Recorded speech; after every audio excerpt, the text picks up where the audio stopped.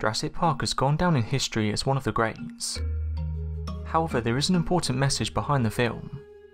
Don't bring back something from the past, as it usually has bad consequences.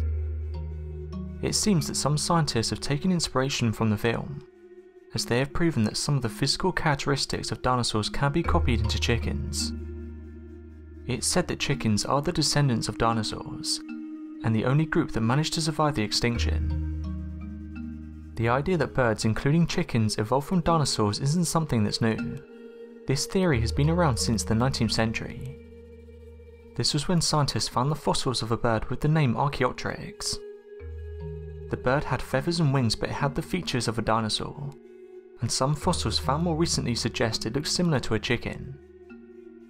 Archaeopteryx came to light in the 1860s, and has caused quite a stir in the scientific community. Though the animal had several unbird-like features such as teeth, clawed fingers and a long bony tail, some well-preserved skeletons were surrounded by a feathery coat. At the time, this would change everything. However, since that time, numerous feathered dinosaurs have been unearthed. Biologists wanted to find out how many birds came to have beaks, as it's believed they had snouts back in the dinosaur age. The scientists managed to isolate clusters of genes that are related to facial development, and came across a way of stopping them in chicken embryos. The resulting embryos looked very much like the Velociraptor, one of the most famous dinosaurs to date. The lead author of the study, Bart Angebulla from Yale University, said the following: "We had not set out to create a dinosaur chicken.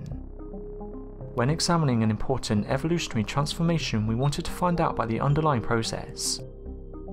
The beak is the part of the avian skeleton that most extensively and radically diversified. We wanted to find out if the beak was functional. The scientists wanted to highlight the fact that beaks develop in a much different way to snouts. This is because they use a different set of genes. This proves the beak is an adaptation, as opposed to being a nose shape that's slightly different."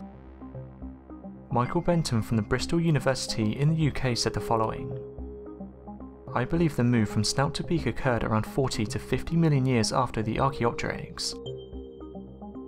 So what do you guys make of this? Do you think scientists should bring back the dinosaurs? Let me know your thoughts in the comments."